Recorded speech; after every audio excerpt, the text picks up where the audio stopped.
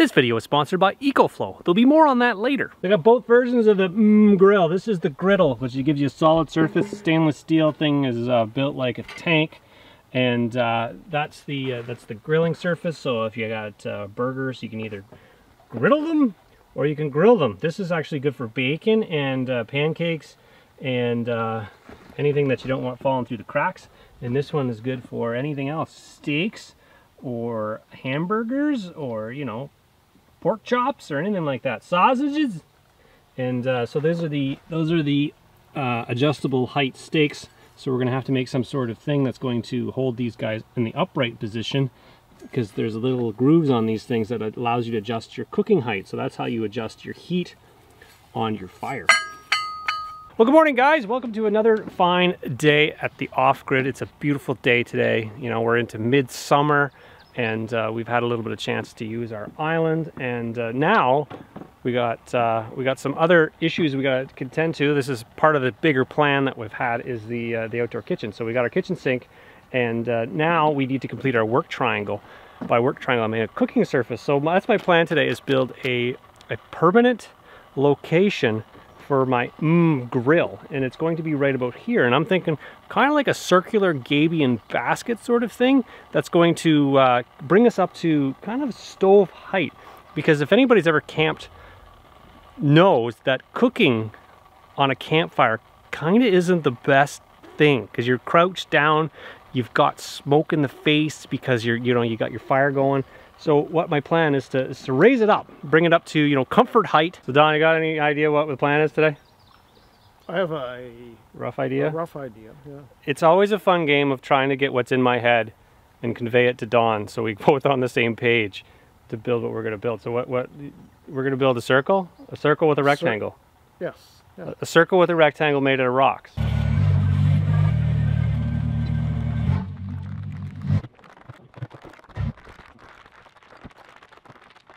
That's right, like a Gabion basket. Yeah. Circular. With a rectangular insert. Stove, sink, fridge, and it goes in a triangle fashion because that's the most efficient way to cook. That's right. So the rectangular insert is designed to hold the coals from blowing away on top of the circle. That's right. So what's a stove? What's the height of a stove? 30 inches? No, it's got to be higher than that. What's countertop? Countertop 36? 32? We'll have to Google that. Okay, so this is our area that I want to be dealing with. So this is the size of the grill, but I want the base to be larger than this, and I want it up higher. So kind of got a blank slate. We can kind of decide what we want to do with the space that we have. I'll probably cut in a little bit to the deck, maybe as much as over there, just to kind of give it a nice round shape so you can walk right up to it without being in the mud. Gets us close enough to our kitchen sink, because again, the work triangle when you're dealing with kitchens and building kitchens.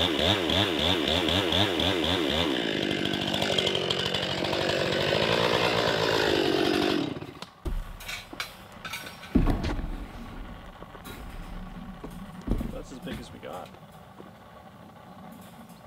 We got a oblong.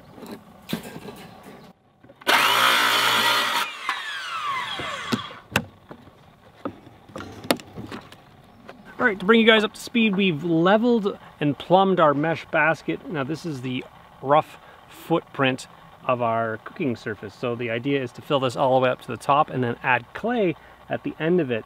And that gives us our first level, and then we build kind of like a box around it. So all we gotta do now is place the rocks gently in the basket. Now we did a different kind of Gabion basket where you could just kind of throw them in. This one's not gonna lend itself that well to that. So we're gonna kind of stack the stones carefully, just to make sure it doesn't deform our basket.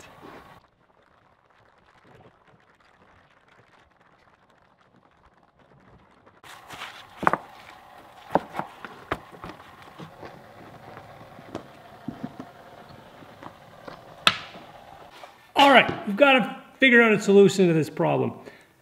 So the grill that we're using is the grill, and it comes with these stainless steel stakes. And the idea behind these guys is to stick them in the ground. But much like my shop floor, it ain't gonna stick in the ground. So the plan is to make a bracket that is going to hold these uprights and will allow me to use the grill to its full potential, meaning it'll be able to slide up and down, and then this peg will be in the vertical position to hold my grill. So I'm thinking something like a steel pin like this that sits inside this guy, maybe this way, like this. So it allows me to, I don't want to get that stuck on there. It allows me to keep it upright, but then have a bracket so it'll maintain the weight. And then I'm going to embed it in concrete, and that's going to hold my grill in place. So that's my plan. I just got to weld up a bracket. Oh, yeah. So some square tubing and some spare parts. Shouldn't be too hard.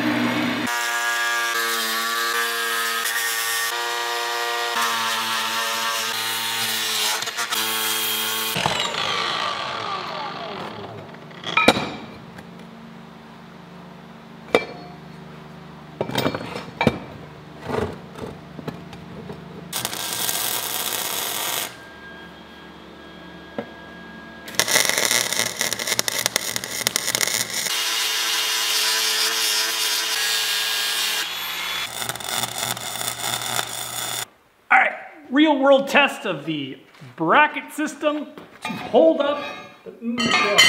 You guys can see that real closely. I'm not a great welder. I can't give you any tips other than just keep practicing. That's what I did. I was like, I want to weld things. So I went and bought a welder and I started sticking things together.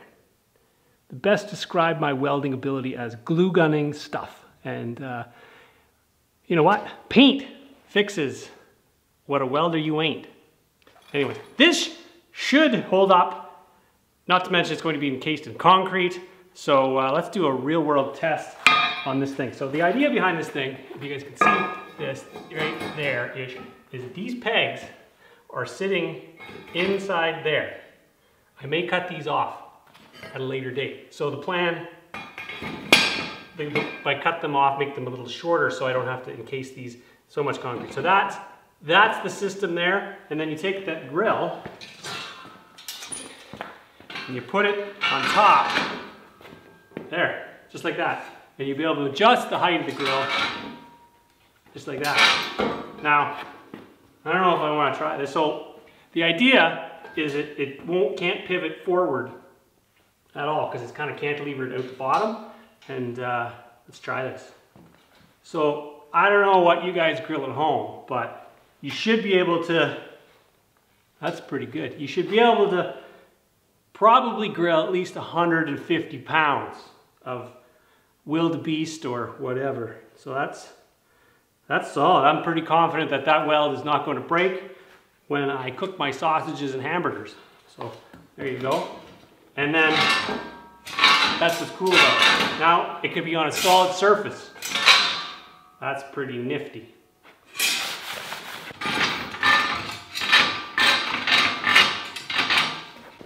If you're wondering why I'm wearing an apron, it's because of that unfortunate catching fire incident way back in '06.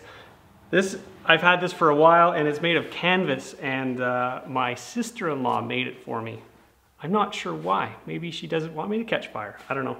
But she makes these things. It originally was designed as a kind of dust keeper offer when I was working in the shop to prevent dust from accumulating on me, but it seems to be fireproof too, which is cool. So that's kind of neat. Looks like I'm wearing a dress. Look at I got an A-frame dress on. Look at that. I like it. This video is sponsored by EcoFlow Power Kits. EcoFlow Power Kits are the first compact modular systems for tiny homes and RVs. With a plug-and-play design, it's easier than ever to customize the power needs that you require. Did I mention it's scalable? You can go from 2 kilowatts all the way up to 15 kilowatts. So that makes it really easy to size your system according to the power usage that you need. For my needs here in the Cube, I picked a 4 kilowatt system. So I'm going to show you just how easy it is using the EcoFlow's power kits to install power in your off-grid tiny home, RV, or even a boat. Okay, now that I got this system installed, I'll give you guys a little bit of a tour. Now, I am very impressed with this system. Not every day does a piece of technology wow me. This thing is really cool. So it's EcoFlow Power Hub. This is the box. This is the main box that everything connects to. So what's really neat about this thing is that you can connect all of your solar off-grid devices. So I have in the first port, it's my photovoltaic cells or my solar panels. So I've got a 200 watt panels on the vertical surface. I don't have them horizontal, and I want to catch my morning sun because that's the best sun I get around here. I don't get a lot of overhead sun because of a lot of the trees. In future, maybe in the winter time, and I want some horizontal panels, I can add them because I got 3 ports for solar panels. So 1, 2, 3, and then the next ports that I have are the battery connectors, which is battery 1, battery 2, battery 3. You can hook up to 15 kilowatts of power to this thing in many different configurations. I currently have 2 kilowatt batteries, so I have two 2-kilowatt batteries, so that gives me a total of 4 kilowatts on this particular system. And then you can hook up, if you have a EcoFlow Smart Generator, which is a gas power generator to top the system up, say, you know, it's cloudy for 6 weeks and you run out of power, you can hook up the EcoFlow Smart Generator to this port. Also, you can, if you are installing this in an RV or something that is portable, you can have shore power plugged into this port over here, which is the AC in port, which will charge your system. So if you have like a camper van or an RV or something like that, you can plug it into shore power. And on the pack itself, it has an AC out, which is a 20 amp port, which allows you to plug in any devices. So this is how I have the Cube running, is actually the AC out port I have plugged into the actual Cube. So that's what's powering the Cube. So there's a couple ways of turning this system on. Well, there's a button here, and that turns the whole system on. And then up here, there is hardwired buttons. So you don't need this control panel, but this is where it's really cool. This is the control panel. So you can actually control the entire system. It gives you the statistics on the system. It says currently the batteries are charged up to 32%. Available time in the current running capacity is 99 days, 23 hours. So that's just kind of an idle mode. It's currently overcast. It's about ready to rain. We have a solar input of 12 watts, which is decent considering they're mounted vertically and not horizontally, and output of 0 watts. Now, the touch screen here, I can hit the AC button, and what it does is it actually controls the power hub. Hello, AC power hub. AC output. Oh, I have to slide it. I only touched it. So there you go. We've got AC is turned on, the Cube is powered up. It shows output of 59 watts, and it shows that it'll run it for about 13 hours in this configuration with all the lights on, which is kind of cool. And then there's all sorts of other things. You got the settings, you've got your screen timeout. You can turn this thing on and off this way. It's really neat. What I didn't mention about these lithium iron phosphate batteries is they're good for low temperature. They have a heating element inside of them to operate at low temperatures. They'll go down to -2 Fahrenheit or -20 Celsius. So it's great for off-grid applications. EcoFlow has truly thought of everything with this power hub. On the side of it, it's got DC out, so 13.6 volts to 26.4 volts out. That's DC, or you also have your AC out, which is convenient if you have an RV and you've got the both sets. You've got the DC for lighting and you got your AC for all your appliances.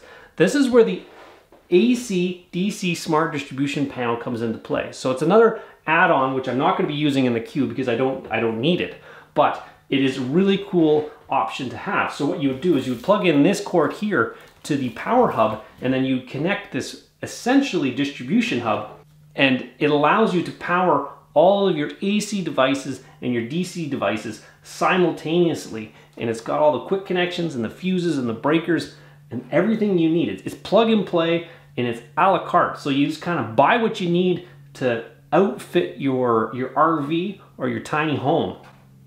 And what's really cool about this, guys, you can actually recess it in the wall, so you don't actually have to have it.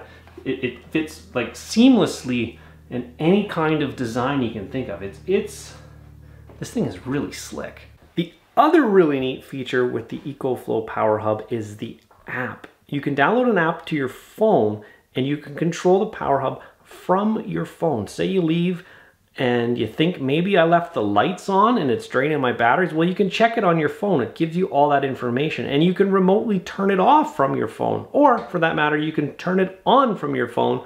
So if you're coming home late and you want the lights turned on, you can turn it on from your phone, which is really neat. EcoFlow has been a big supporter of my channel. So if you guys are looking for off-grid power or portable power, I highly recommend you checking them out at ecoflow.com to check out their power packs, or you can click the link down in the description below. Thanks, EcoFlow.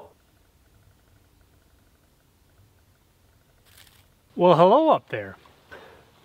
My original plan was to take this thing that I made, I fabbed it up at the shop, and to bury it in concrete. So it was just these little pegs sticking out so I could have my thing sitting inside. And then I thought to myself, I don't know if I should do that. So I've kind of done a redesign midway, such as life, just kind of evolving as we're going. So the plan now is to make somewhat of a concrete pad here, and then have this as a bracket that sits here. And then what I'm going to do is actually make a pan that slides in here for my ashtray. And then when I can take my ashes out and throw them away, I don't have to clean anymore. And it's kind of like it's multi-purpose. Say if you need to move the bracket, you can always just take the bracket out and use it somewhere else, which is kind of cool. Multi-purpose. So that's my thoughts right now.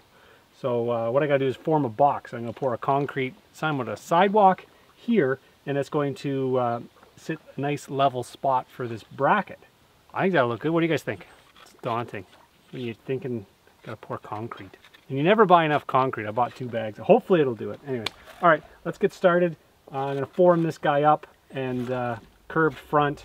Should be easy. Pour it now. Trowel it out all afternoon. Something nice, relaxing to do. Now that I've gotten this far, I kind of want to change my mind again. I think I'm going to embed the posts into the rock because I think it'll take away from this area here. So this will be my concrete flat spot, and then I'll have the 2 pegs just sticking up. It'll keep it clean and simple. I think it'll look better in the long run. So this guy right here. I was always told that if you mix concrete really dry, it's stronger. I don't know if that's true or not, or if it's just a cruel way to get a young person to work harder. I know it's harder to trowel out dry concrete, but if it's soupy, maybe there's some truth to that. Maybe dry mixed concrete is stronger. Makes you stronger anyways, because you have to work harder to trowel it. Here's hoping it's stronger. So the plan is to coat this, let it set up, and then go to the next step.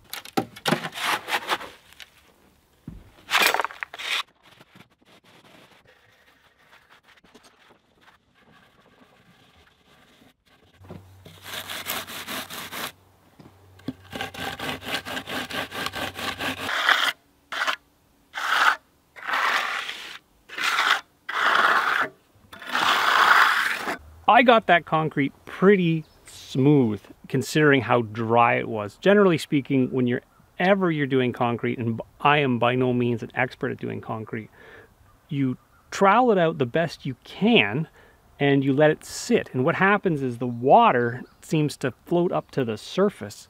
And then once that water disappears, you can trowel it out again and get that kind of glassy finish. From my experience anyways. I'm sure there's people that are way better at concrete that can explain it way better than I can, but this is how I do it. This is going to be the base of the cooktop. So the fire is actually going to go right here, and then the cooker's the grill is going to go up here, and everything's going to be cool. But I still got to build the sides on this thing. So this is the first step, and then I build the sides on it and probably an air vent or some sort of fresh air intake on the side so you don't get smoke in the face. It's always a little nerve-wracking taking the forms off your newly poured concrete, but in this case, I was careful to tap all the way around the forms so all my concrete worked down to the bottom. So I was pretty confident taking the forms off that I would be pretty good. It's kind of like baking a cake, and then you flip it over and then you see your cake has got no air bubbles or any kind of, you know, imperfections or voids. That's the same idea when you're doing anything with concrete, is you want to make sure you force all your concrete down the sides in order to get yourself a perfect form. And in this case, I was really concerned about the front, not so much about the sides, because the sides were going to be covered. In order to get enough material to make our fire pit, we first ended up collecting a bunch of stones, and then we ended up cleaning them using what looked like a large toothbrush type device, and we scrubbed all the clay that was stuck to it in order to give our mortar something really solid to stick onto.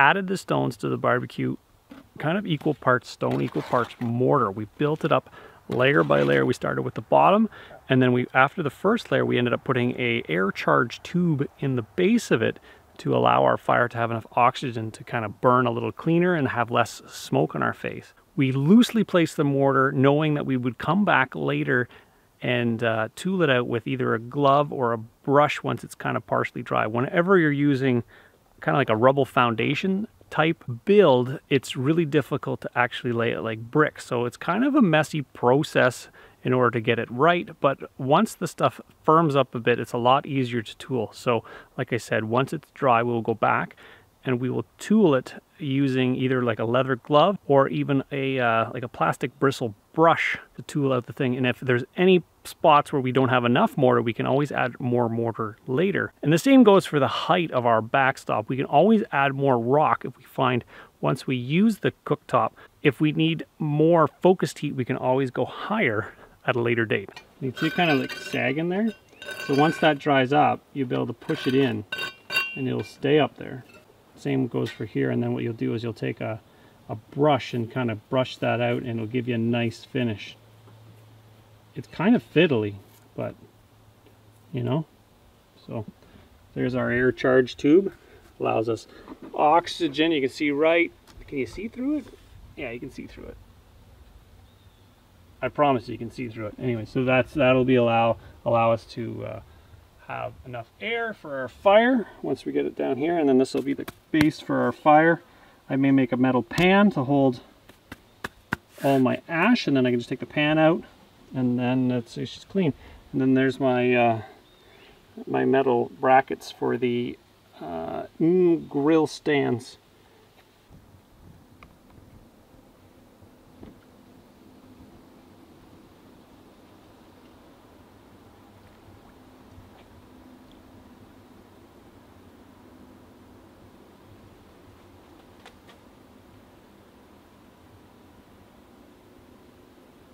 Well, that was pretty cool. The elusive blue heron actually made a pit stop on top of that balsam tree, and then he just left. But I'm sure he was trying to look for lunch.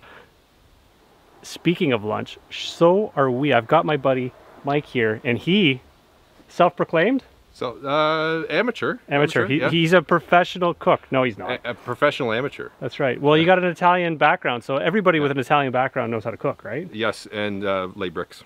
Lay bricks. So the plan today is to give our cooking station a run for its money. It's our first initial test. We don't exactly know how it's going to work. And then whenever it involves food, right? Mike's involved because I have to like food, right? Got to keep up the physique. It is lunchtime, so we're gonna I gotta do a couple more dusting off of the surface of the cooking area and install my my grill side supports, and then Mike, you're gonna show us how to make the ultimate cheeseburger. We're gonna have a little cooking with Mike. That's right. That's gonna be like, is it like, what's the other famous Italian cooking lady? Giardia? What's her? Not Giardia. Jeez, I don't know. Gia de la Renta. I don't know her name. Guy Fieri. No, well, I have the hair. Guy Fieri, yes, but I'm trying to think of the other one, the one, the prosciutto. What's her name? I can't remember her name. I can't remember. We got to look her up We'll look because her up. We'll Google it. she's something. Anyways, okay, so we're gonna cook. We're gonna dust this thing off. We're gonna give it its maiden voyage, and we're gonna see. We're gonna either well, cooking and fire. I've got a track record.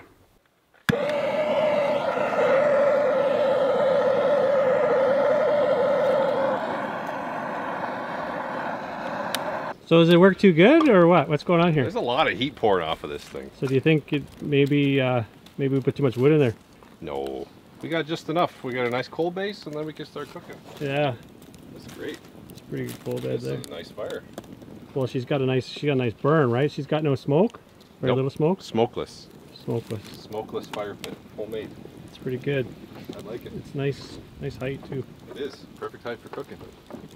Give you guys a little bit of a pond update. I know you guys were very concerned about the fish the other day when we started doing some remediation. It seems like the fish have they're still doing excellent. We've only ever found I think 3 dead fish, so they've been doing okay ever since we put the aluminum sulfate in. The water seems to be cleared up. The fish are feeding as normal. As you can see, they're we just fed them, and you can see them actually feeding there, which is good. So the pond is doing okay. Again, we still have to you know, add more rocks around the perimeter just to kind of keep them clear. But I believe over time, once the vegetation establishes, it should be working better than that. I actually picked up a new little thing here. I haven't quite set it up yet, but I've got a deer feeder from Cabela's Bass Pro Shops, and I'm going to rig that thing up at some time in a later date to actually feed my fish, because I'm not down here every day, and I think I should probably feed them every day. Although in the summertime they tend to slow down their feeding because it's just warm out. So this guy here, I should be able to rig it up. Easy set programmable digital timer, so you can set a feeding time every day to sprinkle. It'll shoot food over the entire pond area, so make sure my fish get really nice and big.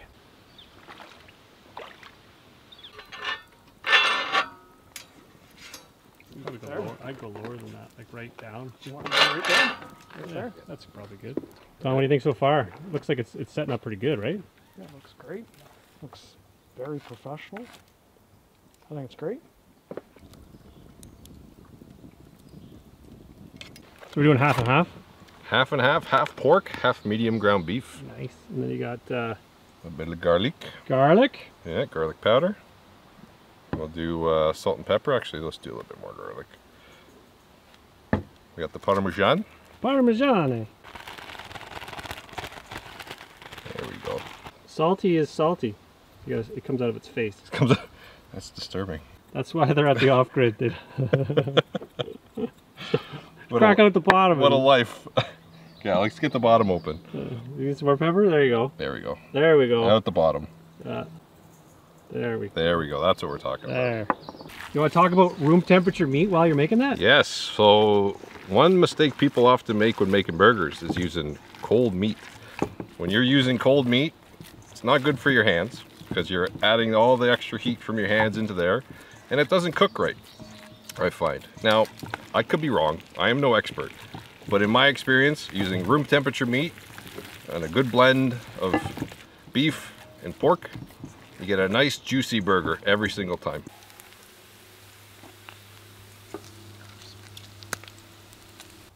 You want some bacon?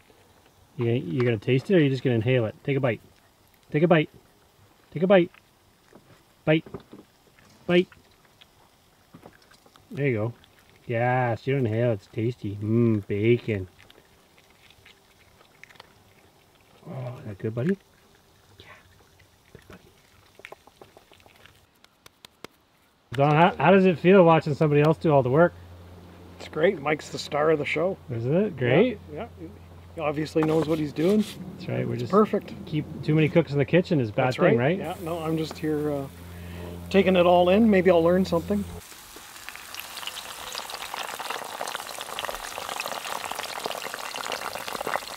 What do you think of that? Is that bush flipper we got there? Hey, it works. Doesn't it work great? Look at that, perfect size for the burger. Let's see how this is gonna go. Oh, yeah. And then this honking burger. Massive one.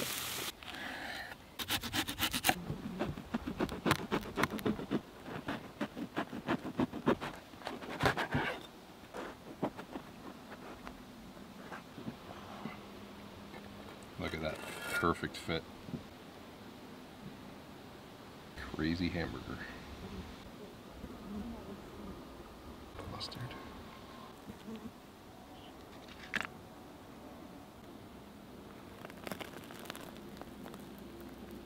Here you go, Don. Here's your burger, buddy. Oh wow, what are you guys gonna have? We got a that thing.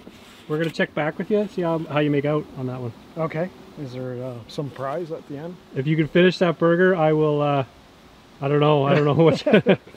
Oh, the prize of indigestion, I think. yeah. Give her a whirl. Give me all the acid that I can take. There you go. Eat off the other side, Bean. Good, eh? Mmm. I got the reasonable size burger. Look at this. Look at that burger. That it's got the bacon. It's got the cheese. I got the mustard, which that's what I like. Is I like only mustard on my burger, and I might be odd for that. We got some sweet potato fries. I got our side of Pringles because I like Pringles, barbecue Pringles. What do you got? What do you got in yours? Sweet potato fries. Got the burger with some red onion, bacon, cheese, ketchup, and mustard. Nice. Mmm. I haven't tried it yet. Let's just go. Bean wants to try it for me. Bean, can you want this? Doesn't that look good? Look at that. Fresh bun. The bun to burger ratio is where it's at.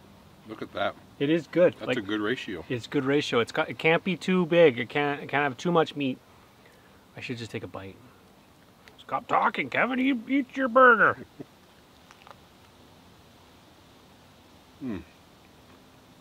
Dude. Forest burger. Dude. Ultimate cheeseburger. That is good. Tip of the hat to the cook. That was good. Thank you, sir. You've lived up to your Italian heritage. It's in there somewhere. So I don't cook a lot, as you guys may know. As a person that cooks a lot, Mike, what do you think of the height of that grill? It's perfect height for cooking because you're not leaning down and you're not going too high. And it's enough away from your face. It doesn't burn. And it's the wind guard at the back is perfect for the wind where it's blowing. I think you did a fantastic job. It turned out really well. Well, on that note, we're gonna finish our burgers. Has put a chip down because she thinks she can get burger. She'll eat the chip later. Anyways, on that note, I'm gonna continue eating my burger.